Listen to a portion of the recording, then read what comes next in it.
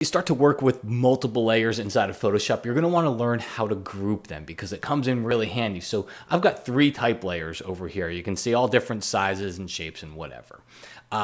What I want to do is I want to make my document easier to start to manage. So as this layers list grows, it's going to get pretty unwieldy. One of the things I can do is group these together. Since I know these 3 layers kind of always go together, I can hold down the Shift key and click on one and hold down the Shift key and click on another one. Now you'll see they're all selected over there. And then I can just go to the layer menu here and I can choose group layers or just learn the keyboard shortcut, which is Command or Control G. That puts them into a little folder, and now they're always in a group. I can expand it, I can close it, I can use the move tool, I can move them around as a group, and that way keeps things a lot easier and a lot more tidy as you start to add layers inside of Photoshop.